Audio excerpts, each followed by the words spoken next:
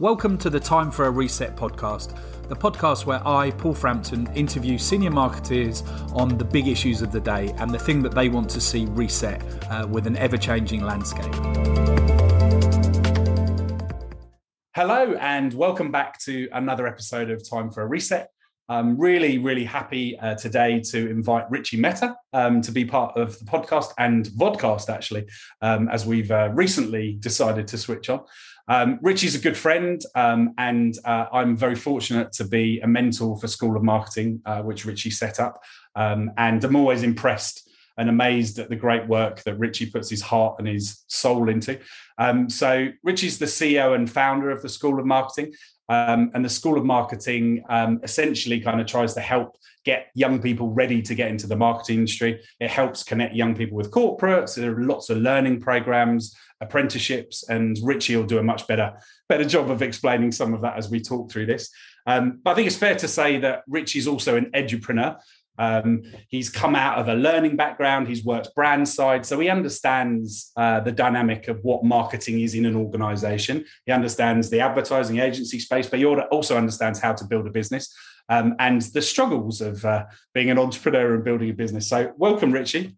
Oh God, such a pleasure to be here today, Paul. Thank you for inviting me. Yeah, no, I'm really excited to have this chat. You and I always have fascinating chats, and this time we're actually recording it so other people can hear. So I'm excited. Scary times. I'll do a no holds barred on this, but it's interesting because the School of Marketing actually is my fourth venture in this world of edupreneurship, as we call it. And I've been doing this 9 years since I stepped off corporate land and kind of venturing down the path less traveled, as it were. And I'm sure we'll talk about some of the trials and tribulations that it involves for sure. Yeah, no, I definitely like you to share some of the story of how you got into the corporate world and some of the challenges there. But before we do, maybe we'll just start where we always start, which is if you had a magic kind of reset button sat in front of you, big red button that you could hit, what would you hit reset on right now?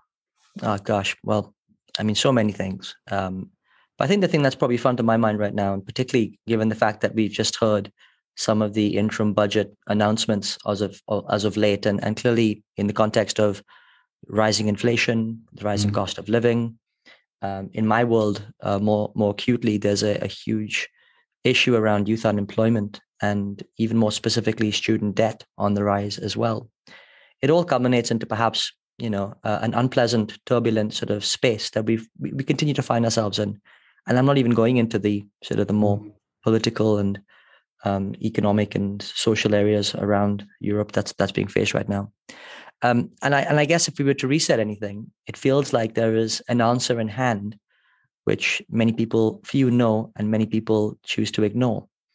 And I feel that it's the apprenticeship levy and shining a light on this wonderful opportunity to help people of any age at any stage gain the skills that they need. In fact, the CBI recently called out and said 90% of us need to reskill by 2030. And so This is a funding mechanism which takes the whole equation of cost out of it. And it's a gift that's been given to us by the government. Mm-hmm. And it's one that I think we're not utilizing to its full ability. And so if I was going to reset, I would love everyone to take more advantage of that, because I think it holds the key to both helping young people at this point in time, but also, and more critically, helping businesses to really upskill and become more productive and grow, which of course we all need as well. Absolutely. And given every business needs more native digital skills, of course, there needs to be investment in kind of soft skills and kind of developing, but that's the whole point of an apprenticeship, isn't it? Unless people have exposure to work, how do you expect them to have work experience? It's always amazed me that people in corporates go, oh, we're doing an internship or apprenticeship. Let me look at their work experience. It's like, what do you expect them to be able to show you at this point? It's a really strange mentality that even with someone very kind of fresh and nascent in their kind of, you can't even call it a career, can you? It's like pre-career. But the expectation of someone sitting on the other side is, prove to me that you've got the right experience, that you fit in my company. And Paul, this is really hitting on probably a raw nerve for me in many ways, because if you think about the trade-off, so that decision point of an organization looking to hire that individual, and I work with a whole range of youths who are pretty much from diverse and disadvantaged backgrounds. And so even if that decision is made that they're going to hire someone, they are then in a fighting pool of people who have had a whole range of other raft of experiences, just by virtue of their context and upbringing and backgrounds, have had an advantage. And it takes some convincing. And I dare say more often than not that I lose that battle, to try and get people to see somebody's aptitude and attitude as opposed, try someone's attitude as opposed to aptitude. Because we know that if someone has the hunger to learn, then they will, and they'll catch up quick.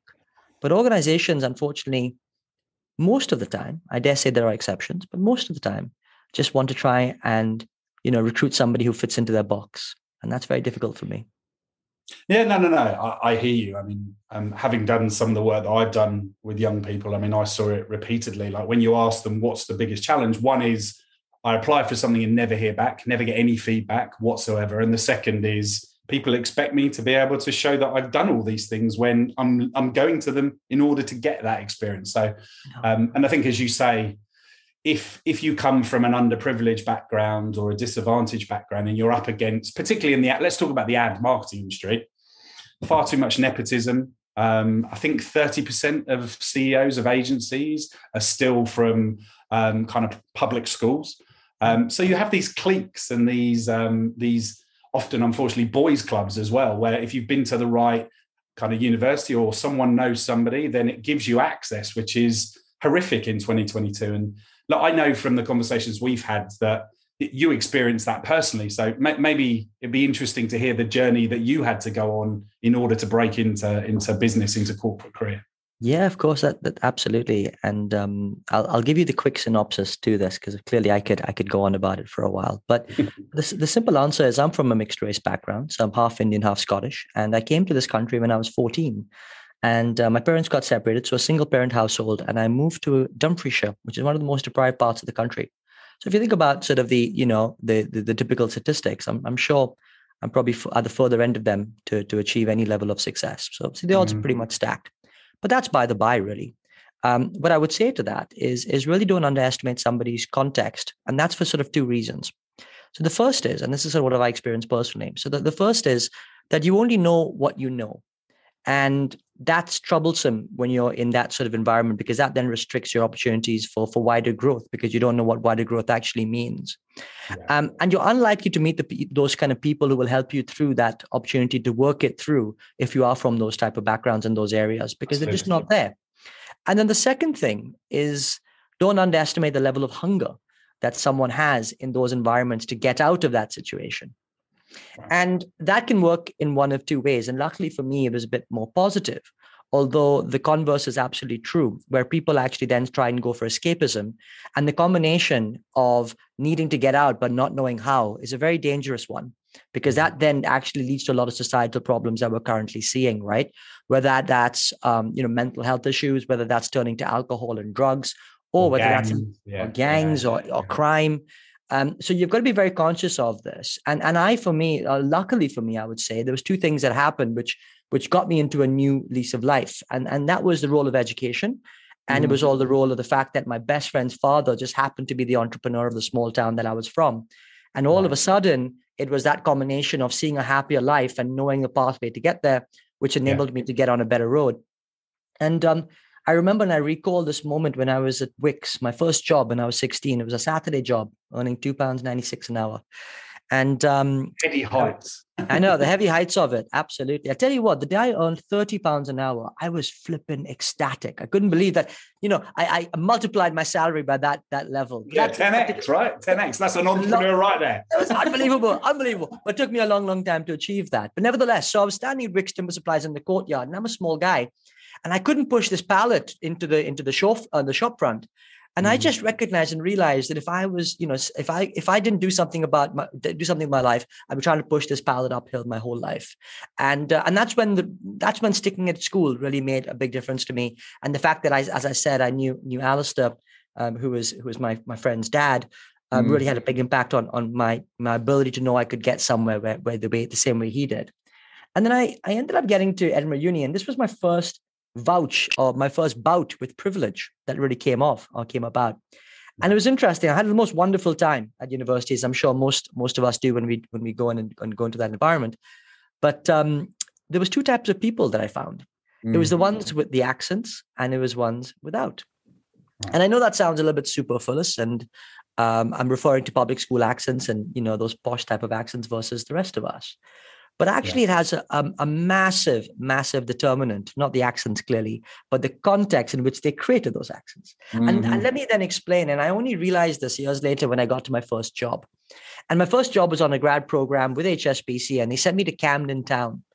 And I often looked around me and I kind of thought to myself, well, where did all those other kids go? Those students where they had those sort of other accents from me. And life's a wonderful thing because you eventually always find the answers to which you're seeking. And I ended up getting on a fast track 12-week training program with people from other areas of the bank. And it just so happened that I found my long lost friends as they all ended up in private and investment banking, whilst I ended up in retail banking. And it was only years later did I start to think and really dwell on the fact that, well, actually, why did I end up in retail and why did they end up in investment? And actually what the trajectory of their lives versus mine, had I stayed in that environment, would have been totally dramatic. And no one told me any of this. And no one told me any of this because of the context in which I came, my single household mum who didn't know any different, the fact that I was growing up in rural Scotland. I didn't even know what investment banking was. The only thing I saw was shop fronts, right? Yeah. That's in my mind, right? And so all of a sudden, you see the gaping gap that exists, and it happens long, long before you ever get to your first job. And actually, in many ways, organizations are trying to do their best to change it. Everyone's well-intended. But I think the reality is we've got such a long way to go. And some of those stats that you recalled still hold true. I mean, the fact that you've got the majority of C-suite people are from private backgrounds or private school backgrounds in advertising is a good stat to look at. And so, look, that's kind of what I'm fighting against, and I think in many ways that's led me to my life journey. Right? Why I started School of Marketing, to basically help out these young people from places where I came from, to basically show them that there is a different way. Well, and there are thousands of young people that have you to thank for that, right? I always think the most inspiring entrepreneur stories are when it comes from a very personal experience, like you just shared. And there's a lot in what you just said there, like the metaphor of pushing the pallet and recognizing that moment, the everyday role model that Alistair, your friend's dad, kind of represented for you. As you say, lots of people come from disadvantaged backgrounds, but they maybe don't have that role model, or they don't have someone to give them a little bit of whisper, some advice in their ear. And investment banking is one of those cliques, and advertising is one of those cliques. So let's think about the industry for a second. Then, so why is it because we have so many people are privileged that we're bad at actually making the industry accessible to kind of a broader audience, or are there other issues that you perceive that actually mean that marketing and advertising is really poor at marketing itself? I mean, I did a career fair thing at my son's school. He's 17, just finishing his A-levels, and it was like interviewing kind of a certain year to give them advice on how to do interviews. And like when you ask them what they want to do, I mean, if it isn't an influencer or a sports person, then a lot of them have realized that you can make money these days because they see influencers, they see crypto, they see there's entrepreneurial opportunity out there. They don't really know how to grasp it. And maybe they say lawyer or they say accountant, like the really known and kind of understood careers, which doesn't feel hugely different to when I was being told what to do. So why are we so bad at giving like young people the kind of idea of the diverse careers out there? Because what I said to them is there's this hundreds and hundreds of different careers that exist out there. And within those careers, there's hundreds of different career paths. So don't just think you have to be what your mum or dad are, which is what most of them seem to be telling me. Yeah. Well, and they're the ones that actually had parents that could help them, right? They're not the ones that didn't have the kind of role model. Well, I think, there's definitely a peer group influence. And I think, typically parents play a big, broad role within the context of that. Why are we so bad as an industry? Ultimately, I actually think that we are too insular. And, you talked about the role of nepotism, and I don't think people intend it to be that way. I just think that there is, it's inherent in the way that, in the way that it's been, the way that people try and help. People help in their own echo chamber. And I think it's very important for all of us to think about our own echo chambers and then step out of our echo chambers if we're ever going to try and make a difference or an impact. There's a wonderful book by Shari Cramond, who's the food director at M&S. And the book's entitled, "You Got to Win Your Own Lottery." And I love that thinking, because if you talk to anybody, a young person in that sort of area, the first thing that you'll say is, what do you want to do in life? They say, I want to win the lottery. And actually, no, you got to win your own lottery, and you've got to create your own opportunities. Absolutely. And it's going to be harder, to be honest with you, than what other young people would experience coming from that. And you will experience that.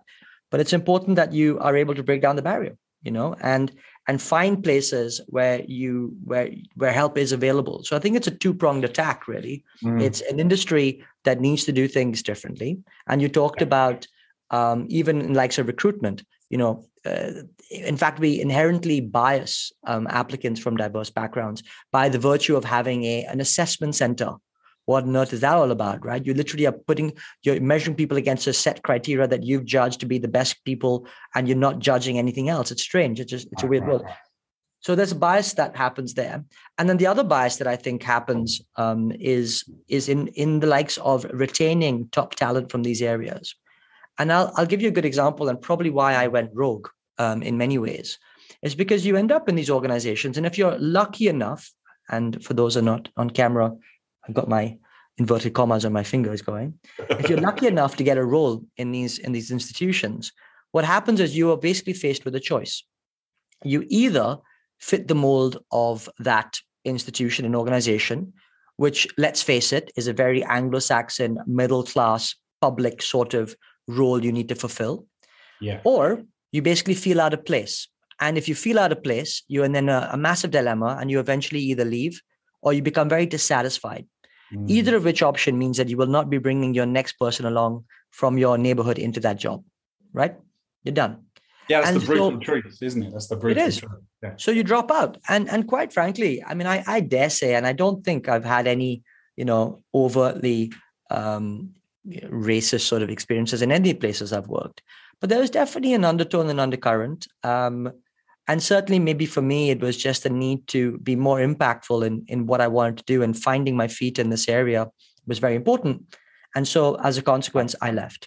And now I fight a different fight, a fight that I feel is coming from the heart, as opposed to fighting politics in an organization. So I think there is a recruitment and a retention challenge that we need to look at in order to try and help solve for this. I think you're absolutely right. I mean, we're bad at getting them in, and then not very good at making them feel part of the culture, and that they have that any minority has the same opportunities as the white men sitting at the top of the organization. I mean, yeah. And what I often struggle with is, and I know you and I think a lot about this, because I think we both have a passion for trying to kind of break down inequalities wherever we see them. But when you blend together kind of gender, background, i.e. social class, and race, if you blend two or more of those things together, it gets doubly, triply more complex, more difficult for people. But it seems that we're only really able to deal with kind of one thing at a time in business. It's like, okay, we're going to focus this month or this day on International Women's Day on women. But of course, you've got to treat people as individuals, and people that come from a different kind of social class and happen to come from a different kind of race as well are going to have it doubly as hard. So what do you say? How do you think about like those dimensions, and what would you say to people that maybe have this kind of one-dimensional view of equality, and they do like one bit at a time, and then I'll get to that later. At the moment, I've got to deal just with this part. If you're doing that, by the way, right, if that's the methodology you adopt, then quite frankly, you're coming at it from a very sterile point of view, right? You're simply coming at it from, okay, we've got to tick a few boxes, and let's tick one box and then tick the next. The reality is it's never going to work like that, right? But don't you think that most of D&I and stuff is still tick box even today? Well, I think, certainly you could argue that. And I think from a macro corporate perspective, maybe there's an impetus to, to be a bit more tick boxy. But actually, I think this movement starts from the bottom. Mm-hmm. And the way that I would say this is, it's a case of picking where you're passionate about, picking at where you believe you can make the biggest area of impact. And this stuff, right, like unmovable rocks, takes a huge amount of time and effort and patience and persistence in order to move the slightest mile. Mm-hmm. And so what I would simply say is, everyone listening in, just choose and determine what you feel is the area in which you can make an impact. And Paul, you said that the place the place where most entrepreneurial journeys start from is when they see it for themselves. And so look inward first. And that's where I did. That's what I started. And that was very much for me, young people, my upbringing, my thought process, my experiences then led to understanding a more macro problem.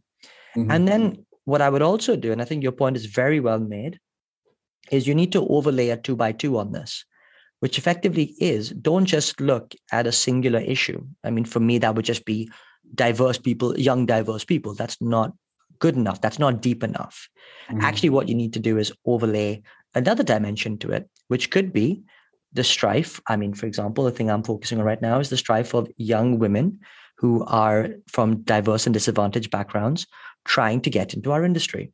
So all of a sudden, I'm honing in on a much more specific set of issues, values, barriers, which we could then solve for. And it becomes tangible. And it becomes, it doesn't become the scale that everyone wants to think about in life today. Everything's about scale. It doesn't have to be about that. Right. No. That's a really good point. That's a really good point. We can just influence a few people, and that's great. You're changing the lives of them, and then there's a ripple effect. So I would say don't necessarily think about it as tick box. Look at it as what you're passionate about and where you believe you can have the biggest area of impact, and then just go for it and chip away, guys. Chip away. It's not a sprint here. It's a marathon. Agree. So I just want to circle back to your point about apprenticeships and the apprenticeship levy, because I remember, I can't remember exactly what it was, but a few years ago when it was announced, there was a lot of communication from HR teams everywhere going, oh, don't forget this is a real opportunity. And then, of course, like most communication, that died down. And I don't think I hear that phrase apprenticeship levy talked about very much in boardrooms or in business anywhere near enough. And I think that was kind of your point. So yeah, let's dig a bit deeper into that and why you believe so passionately that can actually help solve some of the problems that we're talking about. Yeah, of course. Well, look, let me first start off with a bit of a stat, right? 300 million pounds every year go back into the government coffers because companies are not spending their apprenticeship levy. It's a funding mechanism where an organization has to pay, for any large organization with a wage bill of over 3 million pounds, has to pay 0.5 of that bill into the apprenticeship levy. If they don't spend it, they lose it. And so I've never in all my days come across an organization that's up to 100% utilization. So they're losing money. It's money on the table. It's money on the table. They're not spending in upskilling their teams, despite them talking a good game about the fact that they're such a great organization, yada, yada, yada. If you're not spending the biggest funding pot that you put into your learning and development, then you're clearly not a learning culture. You're not a learning organization. So let's look at ourselves hard in the mirror versus that. Okay. So that's point A, really. And when I think about the opportunity to help solve the challenges, the good news about that is if you're not using it, it actually goes into a central pot that smaller companies can use. So the reality is that small companies don't know this exists and large companies are not utilizing it in the right way. So actually at a macro level, this is the number one solution to take money out of the equation to help upskill your teams and help people grow. And apprenticeships can actually take place across any sort of discipline. There's over 1,000 apprenticeship standards. So there's over 1,000 different learning opportunities that you can take to be able to upskill your teams. Now, Paul, you mentioned digital skills, but it works in exactly the same way if you want to be a joiner, if you want to be a software engineer, if you want to be a data scientist. There's just too many. I mean, there's apprenticeships in the creative space. If you want to be a creative or account director or account manager, anything. I mean, literally, you name it, there'll be an apprenticeship for it. So, when you think in that context, there's an abundance of an opportunity, and for the first time in our lives, there is an abundance of money floating around to make this work. So if you identify the need correctly, you can give a young person an opportunity, decreasing unemployment, but you can also increase your productivity in your business by doing this. Win, flippin', win. Right. Why are not people doing this? It seems ludicrous to me. It seems like it's. So what would you say for the people listening? They're going, oh, I've forgotten about that. That's a really good point. I want to go and do something about it. What's the first thing you'd suggest they do? Well, I think the first thing they need to do is they need to go and speak. If they're a large company, they need to go speak to their HR team and basically say, simple question, guys, very simple. What is our current apprenticeship levy utilization? Full stop or question mark, right? Because I guarantee you it'll be an embarrassing answer. And for anyone who's in a small business who wants to take advantage of this, you get a 95% discount on any program that you want to run. So in our digital marketing program, it costs £11,000, but a small business gets it for 550. So it's an incredible discount, and it takes about 15 minutes to reserve the funding. So go reserve the funding today. Simple. That's the first thing I would say. The next thing you can worry about, what exactly is it that you want people to be trained on? But the money's there for the taking. So the economics are there. Then we work out the needs, and then we get the right people in the right places, and shebang, magic happens. Yeah, it's a pretty compelling proposition when you say it like that. And where maybe it's a sector or types of companies. Is there anyone doing it really well, or are you not seeing? Are you just think across the board it's actually pretty poor? Well, I mean, I've never come across an organization that is at full utilization. And by the way, if someone out there knows one that does, please tell me. I would love to write in and tell us. I would love to hear. But although, I think there are organizations that are doing it well. BT is a good example of that. Amazon is a good example of that. Okay. Two of them anyway that I've seen that are making strides. And by the way, if you don't utilize your levy, you can donate it to other companies as well. So they don't even have to pay the 500. You're going to give it back otherwise, right? So you might as well do something meaningful with it.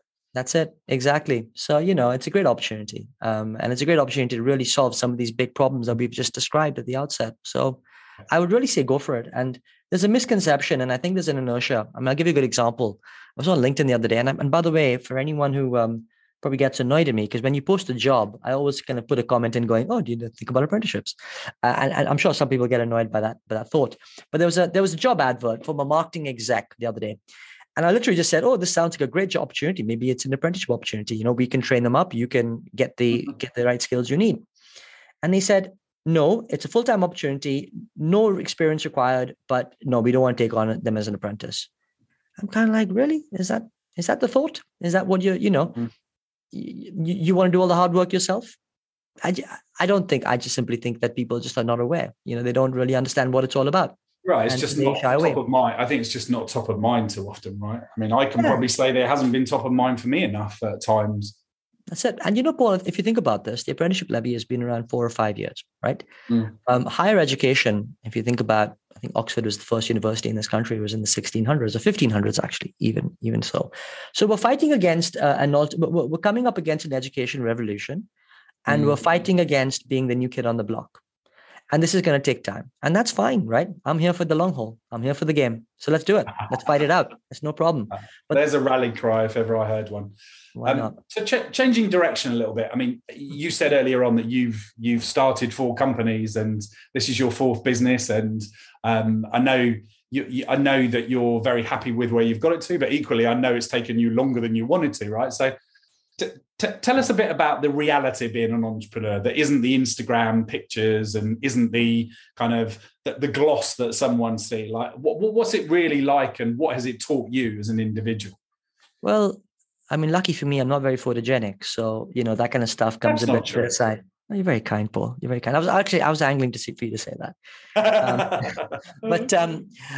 but more so than that. I think first of all, let's maybe break this down in a few stages here. The first thing is the start, right? And I think there's a lot of people in corporate land and thinking about kind of, going rogue and going on your own and have a lot to offer. And the moment that it really made shape for me was, unfortunately, Alistair passed away, that mentor. But he was a role model really for me. And it was a moment in time where I thought, well, actually, I've got to, if I want to live my life the way I want to live my life, knowing that it's finite, and, seeing it so close to home, Right. I need to do something very different. And it was almost like that fulfilling of destiny moment where there's a perfect storm in your life. And, personally, I was going through a lot of turbulence, massive breakup on a personal level, meant I could have moved back into a flat share, Right. not terribly happy in my workplace, and recognizing that I think education had a bit of a calling. So it was a bit of a Steve Jobs moment. And and I remember then, and distinctly remember this moment when I was talking to one of my other mentors, and he said, well, what do you want to do? And I said, well, I want to start a business school, and a business school to help the kind of young people that we're talking about. And, with open arms, he kind of said, I think that's a great thing to be thinking about. But guys, that was 9 years ago. And I started School of Marketing about maybe 2.5 years ago. So what happened in the 7 years prior to that, right? No one knows, no one hears it. And it was awfully unglamorous in that mix. So you kind of, I always had this little saying that you got to rise like a phoenix. And certainly it's certainly not my saying, but it was always that moment of incubation where I was waiting and waiting and waiting and just learning my craft, learning education. And I became a marketing lecturer back in that time. And all I was doing was really understanding how education and the industry works. Right. And then I scaled into a digital learning production house, which became really successful.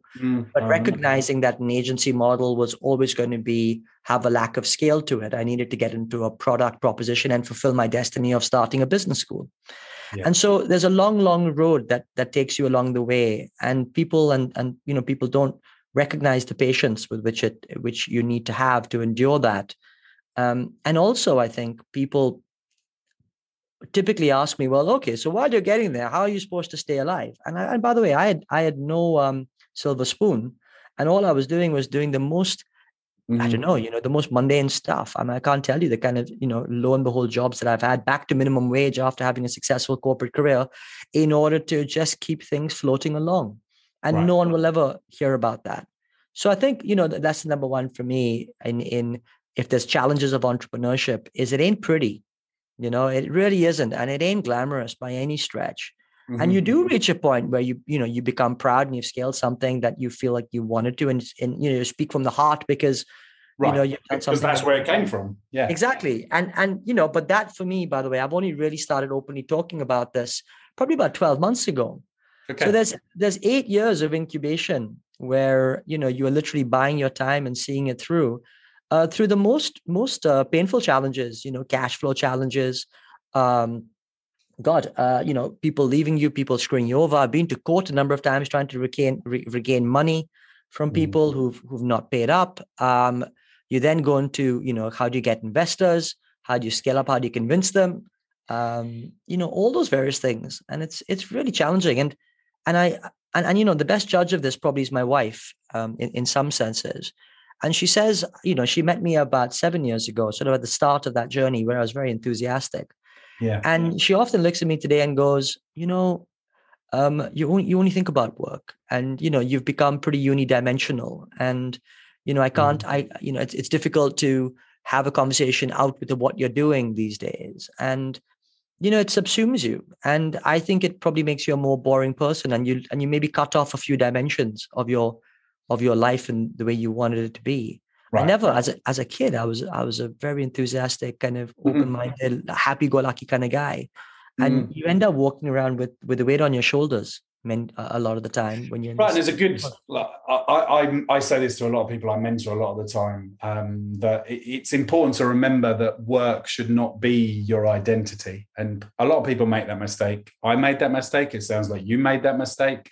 A lot of people I share that with will also say they made that mistake. But you tell me another way, Paul. You tell me another way. I don't, in my world, I mean, how do I switch off and go on holiday when every single day you are faced with an absolute challenge, which, by the way, could make or break you?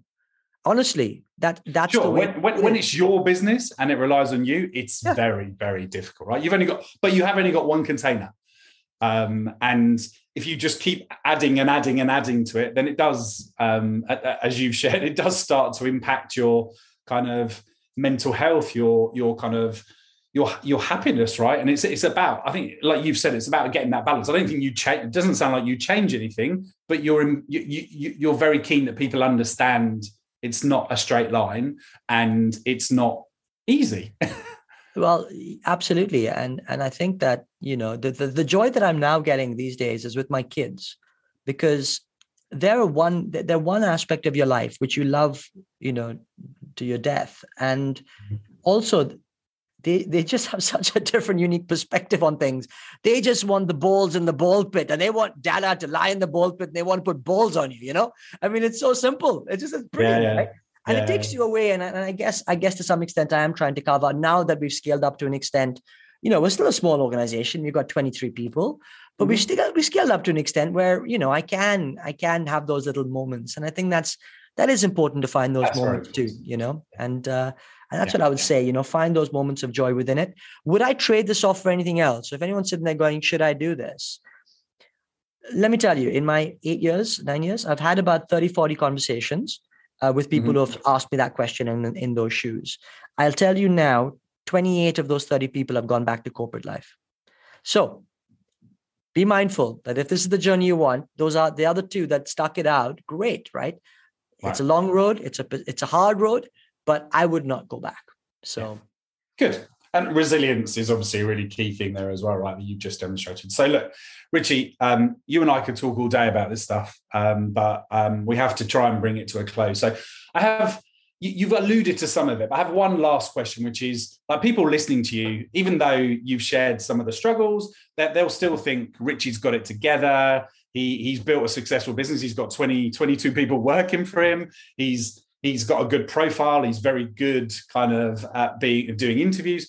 I don't feel like I'm that confident. I've got some imposter syndrome. So could you share, just like a bit vulnerably, like, what are the things that you're still working on as an individual? Like, which things do you think I need to get better at? Because I think it's important that people see that everyone's still on a journey. Yeah. And I think everyone has imposter syndrome. And it really is about, for me, reframing. I don't look at it like 22 people work for me. I work for 22 people, quite frankly. It's the reality. And honestly, I'll tell you what I do.